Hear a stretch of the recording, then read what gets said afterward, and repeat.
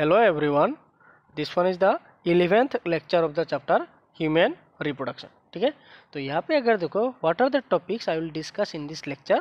One is lactation, types of eggs, twins and developmental changes in the embryo. Clear? तो क्या क्या lecture अगर देखो कि लेक्चर का कंटेंट क्या क्या है, lactation, types of eggs, twins and developmental changes in the embryo. I will start from the lactation. तो यहाँ पे अगर देखो what is lactation, due to the influence of progesterone and oestrogen hormone.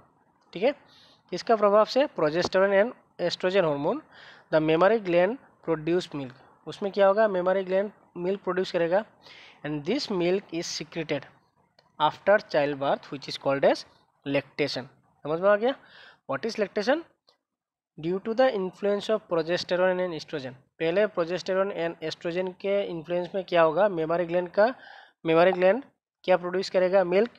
And ये जो मिल्क जो formation हुआ है, this milk is secret after child birth and this is called as lactation. ठीक है, तो ये तो हो गया लैक्टेशन. अभी सेकेंड पॉइंट में मैंने क्या लिखा है देखो, what are the hormones involve in lactation, या फिर role of hormone in lactation भी बोल सकते हो. तो यहाँ पे अगर देखो फर्स्ट पॉइंट पे मैंने क्या लिखा है देखो, एट प्यूबर्टी मतलब when a particular female individual attain sexual maturity. ठीक है, जब फीमेल सेक्सुअल मैच्योरिटी को अटेन करता है तब क्या होता है देखो, under the influence of oestrogen and progesterone memory gland begin to develop. यहाँ पे क्या हो रहा है देखो, मेमोरी ग्लैंड जो है, मेमोरी ग्लैंड डेवलप हो रहा है अंडर द इन्फ्लुएंस ऑफ कौन कौन सा hormone, oestrogen and progesterone. Second point में मैंने क्या लिखा है देखो, secretion and storage of milk. ठीक है, क्या लिखा है देखो, सिक्रेशन एंड स्टोरेज. पहले सिक्रेट होगा देन स्टोर होगा. Storage of milk start after the birth of young one. ठीक है, कब जाके ये सिक्रेशन एंड स्टोरेज स्टार्ट होगा, start after the birth of young one with in 24 hours. ठीक है, 24 आवर के अंदर सिक्रेशन भी स्टार्ट हो जाएगा प्लस स्टोरेज भी होगा. ठीक है, under the influence of which hormone, under the influence of the prolactin hormone. ठीक है, ये जो प्रोलैक्टिन हार्मोन कहाँ से सिक्रेट होता है, it is secreted by anterior pituitary. ठीक है, second point is very important, मैं फिर से रिपीट करूंगा, secretion and storage of milk start after the birth of young one. ठीक है, with in what is the time duration, 24 hours मतलब लगभग एक दिन के बाद secretion and storage of milk start हो जाता है. ठीक है, अंडर द इन्फ्लुएंस ऑफ कौन सा हार्मोन, प्रोलैक्टिन. तो पहले मेमोरी ग्लैंड को डेवलप करने में कौन सा हार्मोन का रोल था, वन इज एस्ट्रोजन तो अनदर वन इज प्रोजेस्टेरॉन. अभी secretion of milk is control by which hormone, prolactin hormone. ठीक है, सिक्रेशन हो गया. अभी यहाँ पे अगर देखो सिक्रेट होने से तो काम नहीं चलेगा, the milk should be released. ठीक है, तो यहाँ पे अगर देखो थर्ड पॉइंट में क्या लिखा है, ejection of milk is stimulated by oxytocin hormone. This one is also very important point. अच्छे से देखो, what is the third point, ejection मतलब release. ठीक है, of milk is stimulated by oxytocin hormone. oxytocin hormone यहाँ पे क्या करता है, जो मिल्क प्रोड्यूस हुआ था या फिर सीक्रेट हुआ था उसको निकालने में हेल्प करेगा. ठीक है, तो ejection of milk is stimulated by oxytocin hormone release from, भाई ऑक्सीटोसिन हार्मोन है. नाउ ये जो ऑक्सीटोसिन हार्मोन कहाँ से रिलीज हो रहा है देखो, this oxytocin hormone is release from the posterior pituitary. दस oxytocin is also known as milk ejecting hormone. ये बहुत बार एग्जाम में आ चुका है. Name the hormone which is known as milk ejecting hormone, it is called as oxytocin hormone. Oxytocin hormone को हम लोगों ने और एक नाम क्या दिया था, oxytocin hormone is also known as क्या था, बर्थ हार्मोन. ठीक है, चाइल्ड बर्थ हार्मोन बोला था पहले प्रीवियस वीडियो में. तो oxytocin hormone also helps in release of milk from the memory gland. दस oxytocin hormone is also known as milk ejecting hormone. तो ये जो 3 पॉइंट मैंने यहाँ पे लिखा है, the role of different hormones, उस पार्ट को अच्छे से पढ़ना. ठीक है, क्या क्या है, इन्फ्लुएंस कौन करेगा डेवलपमेंट ऑफ मेमोरी ग्लैंड के लिए, इन्फ्लुएंस करेगा एस्ट्रोजन एंड प्रोजेस्टेरॉन. उनका क्या फंक्शन होगा, this to hormone help in helps in development of memory gland, ठीक है। Under the influence of prolactin hormone क्या करेगा, secretion and storage of milk होगा after the birth of young one with in 24 our, ठीक है, secretion and storage. And finally release of milk is stimulated by the oxytocin hormone, ठीक है, from the end this oxytocin hormone is secreted from the posterior part of pituitary. तो ये तो हो गया lactation and what are the hormone involve in the process of lactation, ठीक है।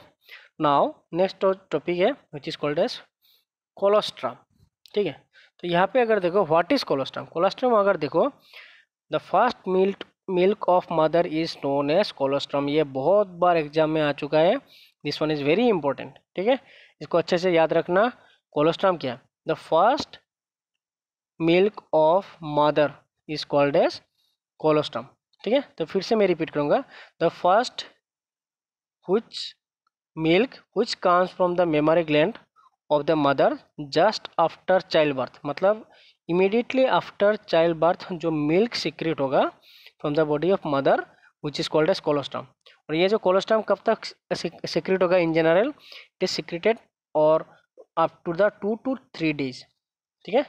ये जो कोलोस्ट्रम सिक्रेट होगा कब कब कब कब तक सिक्रेट हो सकता है, फॉर 2 or 3 days, ठीक है, which is called as colostrum. तो सिंपली अगर हम लोग उसको डिफाइन करेंगे, कोलोस्ट्रम क्या है, is the first milk of mother secreted after child birth for 2 to 3 days, ठीक है, जिसको हम लोग बोलते हैं कोलोस्ट्रम या फिर फर्स्ट मिल्क ऑफ मदर भी बोलते हैं। अभी कोलोस्ट्रम का नेचर क्या है, देखो colostrum is yellowish fluid that contain sales from alveoli and rich in protein, ठीक है।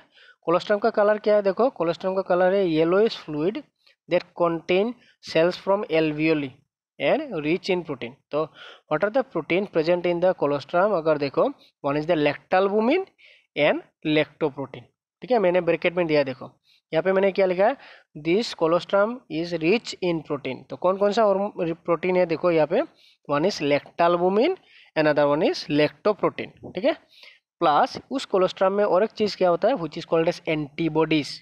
तो विच antibody is present in the colostrum, it is the IgA। Antibody का एक्चुअली 5 टाइप होता है, 5 में in between this 5 different types of antibodies IgA is present in the milk, first milk which is called as colostrum. तो colostrum में कौन सा antibody होगा, IgA। ये भी बहुत बार क्वेश्चन में आ चुका है, not only for board exam, it is also very important for your entrance examination, ठीक है। तो एंट्रेंस एग्जामिनेशन में बहुत बार आ चुका है, which antibody is present in first milk of mother which is the IgA that provide passive immunity to the new one, ठीक है, passive immunity to the new one. Passive immunity मतलब जो indirectly immunity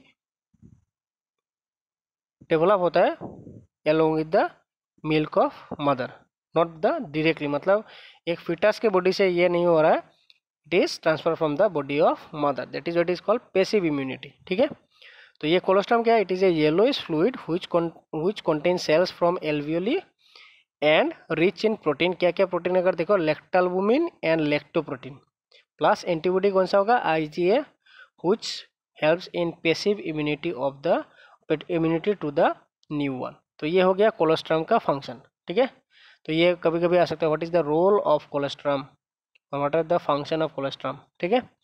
अभी अगर देखो ये तो हो गया फर्स्ट मिल्क ऑफ मदर। अभी यहाँ पे अगर देखो what are the main constituent of milk, मतलब मिल्क में क्या क्या होता है, यहाँ पे मैंने पॉइंट लिखा है, देखो composition of milk.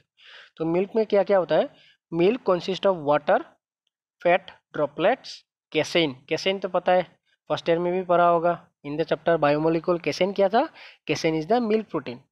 Then another sugar is present in the milk which is called as lactose, generally known as milk sugar. ये सब अच्छे से याद रखना क्योंकि एंट्रेंस के लिए ये सब क्वेश्चन बहुत इंपॉर्टेंट है। Name the milk protein, it is the Cassen, and milk sugar कौन सा है, lactose. Plus along with this protein and sugar mineral salts are also present. तो क्या क्या मिनरल सॉल्ट जनरली प्रेजेंट होता है मिल्क में, sodium, calcium, potassium and phosphorus, these are the mineral salts present in the milk. Plus vitamin. ठीक है, तो ये तो हो गया कंपोजिशन ऑफ या फिर constituent of the milk. But milk में कुछ चीज़ कम होता है, जैसे milk is poor in iron. Iron का जो कंटेंट है मिल्क में बहुत कम होता है, प्लस विटामिन सी। ठीक है, तो this vitamin C and iron is present in poor amount in the milk. तो these are the composition of milk. तो फर्स्ट मिल्क को मदर का नाम क्या है? कोलोस्ट्रम। कोलोस्ट्रम में क्या क्या होता है? प्रोटीन। प्रोटीन में क्या, what are the nature of protein? One is लैक्टोअल्बुमिन and one is लैक्टोप्रोटीन। And what is the antibody? It is the IgA type of antibody is present in the first milk of mother which is called as colostrum. ठीक है, तो ये हो गया colostrum and the composition of milk. अभी next topic अगर देखो which is the types of eggs. ठीक है, तो टाइप्स ऑफ एग अगर देखो, मैंने यहाँ पे क्या लिखा है, depending upon the amount of York present. कितना यॉक एक एग के अंदर होगा उसके ऊपर हम लोग एग को डिफरेंट ग्रुप में क्लासीफाई कर सकते हैं। तो depending upon the amount of York present, eggs have been classified into following types. मतलब यॉक के कंटेंट के ऊपर डिपेंड करके हम लोगों ने एग को डिवाइड किया है। क्या क्या, what are the different types of egg? यहाँ पे अगर देखो 3 डिफरेंट टाइप्स ऑफ एग्स हैं। क्या क्या? वन इज कॉल्ड एज माइक्रोलेसिथेल और ओलिगोलेसिथेल। ठीक है, फर्स्ट वन क्या है? First one is called as माइक्रोलेसिथेल और ओलिगोलेसिथेल। ठीक है, माइक्रो तो समझ में आ रहा है कम होगा, तो इसमें क्या होगा? This eggs contain very small amount of egg, मतलब जिसमें यॉक का कंटेंट बहुत कम होता है। The eggs of Echinodermata are of this types. Eggs of eutherian मतलब placental mammal and marsupial mammal, इनके केस में भी एग में यॉक का कंटेंट बहुत कम होता है। जैसे even in case of human egg the amount of York is very less, that is what is called as माइक्रोलेसिथेल, मतलब जिसमें बहुत कम होता है। सेकेंड टाइप ऑफ एग क्या है? Second type of egg is called as मेसोलेसिथेल egg. ठीक है, what is मेसोलेसिथेल egg? Meso का मतलब हमें जनरली क्या होता है? नॉट हायर और नॉट लोअर, मतलब एक ऑप्टिमम अमाउंट में होता है, मतलब मिडिल रेंज में होता है। तो यहाँ पे अगर देखो, the eggs contain proportionately more York then माइक्रोलेसिथेल egg, मतलब माइक्रोलेसिथेल एग जो था उससे थोड़ा ज़्यादा अमाउंट ऑफ यॉक कहाँ पे होगा? मेसोलेसिथेल एग्स में होगा। ठीक है, तो ये किसके केस में दिखाई देता है? Eggs of shark and many amphibians, इनके केस में क्या होता है? यॉक का कंटेंट माइक्रोलेसिथेल से थोड़ा ज़्यादा होता है पर बहुत ज़्यादा भी नहीं होता। This condition is called as माइक्रोलेसिथेल egg. The third one is called as मैक्रोलेसिथेल और मेगालेसिथेल। नाम से ही समझ में आ रहा है, मैक्रो और मेगा मतलब क्या होगा? बहुत ज़्यादा अमाउंट में होगा। तो यहाँ पे अगर देखो, what is मैक्रोलेसिथेल eggs? This egg contain enormous amount of York. समझ में आ रहा है क्या है? This eggs contain enormous amount of York, मतलब बहुत ज़्यादा अमाउंट ऑफ यॉक होगा, which several times greater than the cytoplasm, मतलब साइटोप्लाज्म में से भी बहुत ज़्यादा अमाउंट में होगा ये एक का यॉक का कंटेंट। ठीक है, तो यहाँ पे अगर देखो, what are the example of this मैक्रोलेसिथेल या फिर मेगालेसिथेल एग्स? जैसे eggs of insect, टेलियोस्ट fishes, reptiles, birds and egg laying mammals. Egg laying mammal यहाँ पे कौन है? प्लेटिपस। इनके केस में क्या होता है? The amount of York is very high then other 2 different types of egg. ठीक है, तो ये हो गया मैक्रोलेसिथेल। तो माइक्रो में क्या होगा? माइक्रोलेसिथेल एग में यॉक का कंटेंट बहुत कम होगा। मेसो में क्या होगा? मॉडरेट अमाउंट में होगा। एंड मैक्रोलेसिथेल में क्या होगा? बहुत ज़्यादा अमाउंट में एग यॉक प्रेजेंट होगा इन द एग। तो ये हो गया 3 different types of eggs based on the amount of York present. Next slide में अगर देखो, according to the distribution of York. ठीक है, पहले क्या था? पहले का क्लासिफिकेशन क्या था? Based on the amount of York. और यहाँ पे क्या हो रहा है देखो, based on the distribution of York in the cytoplasm, मतलब साइटोप्लाज्म के अंदर यॉक का डिस्ट्रीब्यूशन जो है या फिर अरेंजमेंट जो है उसके हिसाब से हम लोगों ने फिर से एग को डिफरेंट टाइप्स में डिवाइड किया है। What are the 3 types? यहाँ पे अगर 3 डिफरेंट टाइप्स देखो, फर्स्ट वन इज अगर देखो होमोलेसिथेल और आइसोलेसिथेल एग। ठीक है, तो ये जो बेसिस ऑफ क्लासिफिकेशन क्या है? Based on the distribution of York. पहले क्या था? Amount of York and second one is the distribution of York. Distribution of York का अगर देखो फर्स्ट क्या था, होमोलेसिथल और आइसोलेसिथल एग। यहाँ पे क्या हो रहा है देखो, in this type of egg the York is evenly distribute through out the cytoplasm. मतलब द यॉक जो होगा, York is properly distributed through out the cytoplasm. ठीक है, मतलब प्रॉपर डिस्ट्रीब्यूशन दिखाई देगा एग के अंदर यॉक का। तो this type of York is egg is called होमोलेसिथल और आइसोलेसिथल एग। तो इसका अगर एग्जांपल मैंने क्या लिखा है देखो, eggs of amphioxus and mammals including man. तो ये हो गया होमोलेसिथल और आइसोलेसिथल एग। सेकेंड अगर देखो विच इज कॉल्ड एज टेलोलेसिथल। समझ में आ रहा है, टेलो मतलब एक कॉर्नर में होगा। तो यहाँ पे अगर देखो, here the occupies A major part of egg and is more in the vegetal पोल। मतलब किसी एक तरफ वेजिटल पोल की तरफ योग का कंटेंट ज़्यादा होगा। जैसे ये किसके केस में दिखाई देता है, eggs of fishes, amphibians, reptiles and birds. ठीक है, even also found in the egg laying mammal. तो ये हो गया टेलोलेसिथल, मतलब वेजिटल पोल की तरफ योग का कंटेंट ज़्यादा होगा। तो होमोलेसिथल में क्या होगा, पूरा इवेंटली डिस्ट्रीब्यूट होता है थ्रू आउट द साइटोप्लाज्म। टेलोलेसिथल के केस में किसी एक पर्टिकुलर एंड में योग का कंटेंट डिस्ट्रीब्यूट होता है। And the third one is called है सेंट्रोलेसिथल। नाम से ही समझ में आ रहा है, सेंट्रो मतलब सेंटर में होगा। तो यहाँ पे अगर देखो, in this type of egg the योग is concentrated at the centre of eggs. ठीक है, यहाँ पे क्या लिखा है देखो, in this type of egg the योग is concentrated at the centre of eggs. ठीक है, मतलब एग के सेंटर में होगा योग का कंटेंट। ठीक है, तो ये एग्जांपल अगर देखो, ये किस में दिखाई देता है, this type of egg is found in insects. ठीक है, this type of egg is found in case of insect. तो ये हो गया different types of egg based on amount and based on the distribution. तो अमाउंट के हिसाब से तीन टाइप था, क्या क्या था, माइक्रोलेसिथल, मेसोलेसिथल एंड मेगालेसिथल।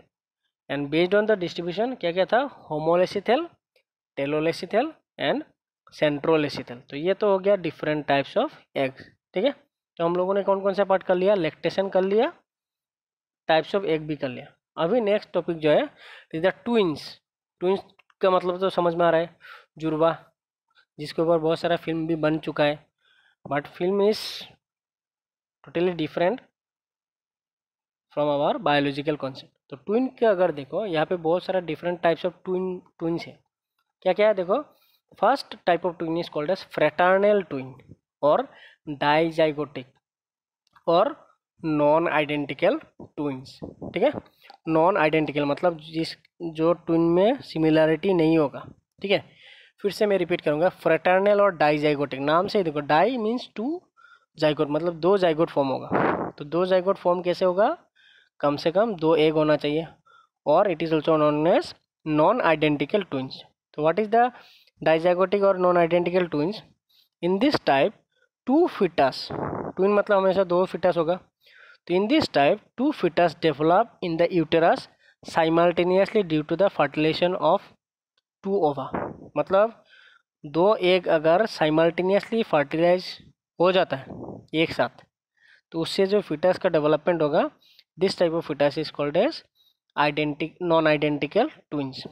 और यहाँ पे नॉन आइडेंटिकल क्यों है, क्योंकि there are to eggs are involve, both the eggs are different and independently develop, that is what is called as dizygotic और नॉन आइडेंटिकल ट्विंस।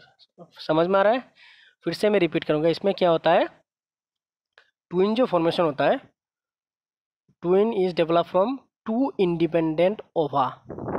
मतलब दो एग अगर फर्टिलाइज हो जाता है during the time of fertilisation and both the egg simultaneously develop into the foetus, and ये जो दो फिटस फॉर्म होगा, both this foetus is totally different from each other, that is what is called non identical twins. हो गया, तो ये तो हो गया first type which is called as dizygotic और नॉन आइडेंटिकल ट्विंस। सेकेंड जो क्या है, second one is called as monozygotic और आइडेंटिकल ट्विंस। ठीक है, मोनोजाइगोटिक और आइडेंटिकल ट्विन मतलब, आइडेंटिकल तो समझ में आ रहा है, जो मॉर्फोलॉजिकली एंड जेनेटिकली सेम होगा। यहाँ पे अगर देखो, in this case to offspring develop from a single fertilise ovum. ठीक है, ये एक बेसिक डिफरेंस है। डाइजाइगोटिक में क्या हुआ था, दो एग फर्टिलाइज होने के बाद फॉर्म हुआ था।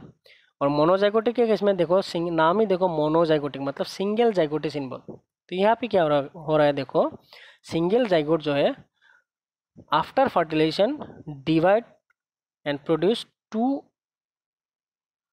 independent cells of same sex, that is what is called as monozygotic and or identical twin। फिर से मैं रिपीट करूंगा, यहाँ पे क्या है, जो जाइगोट जो फॉर्म हुआ है after fertilisation, that single zygote separate and produce two independent sales of same sex. मतलब जाइगोट जो है, सिंगल सेल जाइगोट जो है सेपरेट होकर दो सेल फॉर्म करेगा and both of same sex which is called as identical twins, and in this case the twins are genetically and morphologically similar to each other। ठीक है। And the third type of twin जो है बहुत rare है, which is called as Siamese twins. ठीक है, Siamese twins, और bracket में मैंने क्या लिखा है देखो, यूनाइटेड ट्विंस।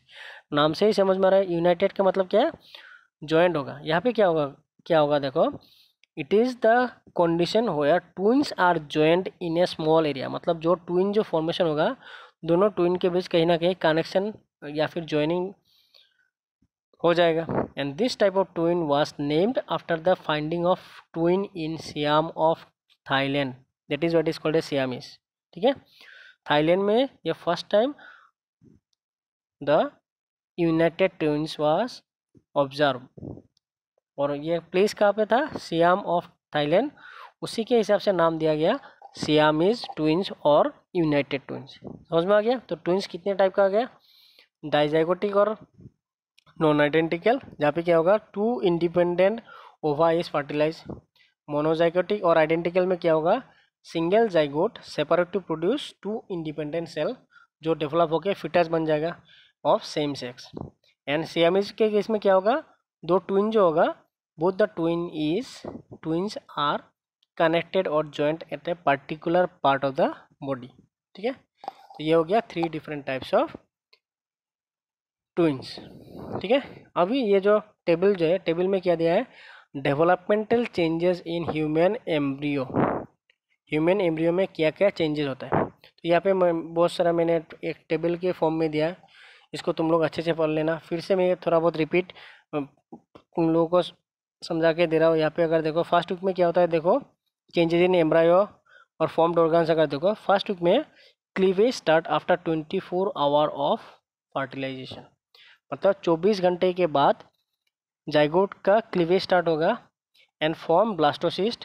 ठीक है, ब्लास्टोसिस्ट फॉर्म होगा, कब फॉर्म होगा, with in this 4 to 5 days of after fertilisation. मतलब फर्टिलाइजेशन के 4 to 5 डेज के अंदर ब्लास्टोसिस्ट फॉर्म होगा। एंड इम्प्लांटेशन कब होगा, विद इन 6 to 9 डेज। ठीक है, with in 6 to 9 days implantation में। इम्प्लांटेशन का मतलब क्या था, मैंने बहुत बार रिपीट किया है, what is implantation, attachment of embryo with the uterus. ठीक है, सेकेंड वीक में देखो क्या डेवलप हो रहा है, प्राइमरी जार्म लेयर्स डेवलप। क्या क्या था primary germ layers, one is ectoderm, middle one is mesoderm and the inner most one is endoderm. तो ये जार्म लेयर फॉर्म होगा सेकेंड वीक में। थर्ड वीक में अगर देखो, development of backbone, neural tube, brain and spinal cord. ठीक है, third week में ये सब फॉर्मेशन शुरू हो जाएगा। फोर्थ वीक में अगर देखो, heart, blood vessels, blood and development of umbilical cord. ये सब कब होगा, फोर्थ वीक में। हार्ट का डेवलपमेंट हो जाएगा, ब्लड वेसल्स का फॉर्मेशन होगा, ब्लड का भी फॉर्मेशन हो जाएगा, plus development of umbilical cord. Fifth week होते होते क्या होगा, limb birds and heart beat started. ठीक है, लिम्ब बर्ड्स मतलब क्या होगा, धीरे धीरे the bird of hands and feats are develop laterally. ठीक है, प्लस इसमें क्या होगा, फिफ्थ वीक आते आते हार्ट बीट भी स्टार्ट हो जाएगा। इन सिक्स्थ वीक क्या होता है देखो, eyes and year start to form. छठा वीक आते आते आँख एंड कान जो है, ये दोनों का फॉर्मेशन स्टार्ट होता है। सेवेंथ वीक में क्या होता है देखो, फॉर्मिंग फेस। ठीक है, जिसमें चेहरा फॉर्मेशन होना शुरू हो जाता है। Tongue and mouth develop, beginning of hands and feet. मतलब इसमें हैंड्स एंड फीट का जो फॉर्मेशन जो है धीरे धीरे स्टार्ट हो चुका है। कौन सा वीक में, 7th वीक में। 12th वीक में क्या होता है देखो, फुल्ली फॉर्म्ड फिटस, इसमें पूरा एक फिटस जो है फुल्ली डेवलप होता है, प्लस उसका सेक्स ऑर्गन भी डेवलप हो चुका होता है। तो यहाँ पे देखो fully form foetus, sex organ developed and movement, मतलब उस फिटस का मूवमेंट धीरे धीरे स्टार्ट हो जाएगा। 20 वीक आते आते क्या होता है देखो, हेयर स्टार्ट ग्रोइंग, मतलब हेयर का ग्रोथ शुरू हो जाएगा। Eyebrows, I laces, finger nail, to nails, all these are develop in 20th weeks. ठीक है, तो ये तो हो गया up to the 20th weeks. तो तुम लोग क्या करोगे, इस टेबल को अच्छे से देख लेना। ठीक है, it is not so much important for your board exam, but it is sometime useful for your entrance examination. तो ये टेबल अच्छे से फॉलो कर लेना। देन 24th वीक में क्या होता है, आई लिड्स ओपन होता है। ठीक है, 26th वीक में क्या होगा, had good chance of survival if prematurely born. ये बहुत इंपॉर्टेंट है। कभी कभी due to the adverse physiological condition of mother, कभी कभी क्या होता है, एक प्रीमेच्योर बेबी का बॉर्न हो सकता है। तो अगर 26th वीक हो गया प्रेगनेंसी का, तब क्या होगा, उसका जो प्रीमेच्योर बेबी होगा उसका चांस ऑफ सर्वाइवल, मतलब उसका बचने का चांस बढ़ जाता है। ठीक है, 28th वीक, इसमें क्या होता है, respond to touch and noises and the foetus start urinating. Touch को वो लोग सेंस कर सकता है, एक फिटस अंदर से टच को सेंस भी कर सकता है, इवन साउंड को वो एनालाइज कर सकता है, at the same time start urinating. 38th week में क्या होता है देखो, lying head down for birth, मतलब उसका एक फिटस का जो हेड पार्ट होता है, head is ultimately डाउनवर्डली directed towards the birth canal. And the 40th week में क्या होता है देखो, बर्थ टेक्स प्लेस, मतलब पार्टिट्यूशन हो जाता है। तो यहाँ पे अगर देखो 40th वीक मतलब 9 मंथ्स प्लस माइनस 7 डेज, मतलब 9 मंथ के बाद 7 डेज या 10 डेज के अंदर बर्थ टेक्स प्लेस। ठीक है, विच इज कॉल्ड एज पार्टिट्यूशन। यहाँ पे मैंने एक पॉइंट लिखा है देखो, what is the term, it is called as gestation period. तो गेस्टेशन पीरियड क्या है, the whole period of pregnancy is known as gestation period. ठीक है, the whole period of pregnancy start from the fertilisation up to the child birth, it is called as gestation period. ठीक है, तो ये जो chapter है ये यहाँ पे आके ख़त्म होता है। नाउ अगर तुम लोगों को ये जो मेरा लेक्चर पसंद आ रहा है then please subscribe the channel and hit the bell icon to get notification. Plus I am going to से समथिंग, वो क्या है कि बहुत ही जल्द इस चैप्टर का रिलेटेड जितना भी पॉसिबल क्वेश्चंस होगा और board exam, I will give the questions and तुम लोग उस क्वेश्चंस को फॉलो करो एंड सॉल्व करने के लिए कोशिश करो। उससे क्या होगा, एक तो तुम लोगों का पढ़ाई भी हो जाएगा, एट द सेम टाइम तुम लोगों का स्टडी मटेरियल भी प्रिपेयर हो जाएगा, जो एग्ज़ाम के लिए बहुत काम आएगा। ठीक है, प्लस नेक्स्ट लेक्चर में मैं कुछ ना कुछ इन्फॉर्मेशन तुम लोगों को दूंगा जो तुम लोगों के फ़ायदे के लिए होगा। ठीक है, बी सेफ, अच्छे से पढ़ो and subscribe the channel. Be safe and stay at home.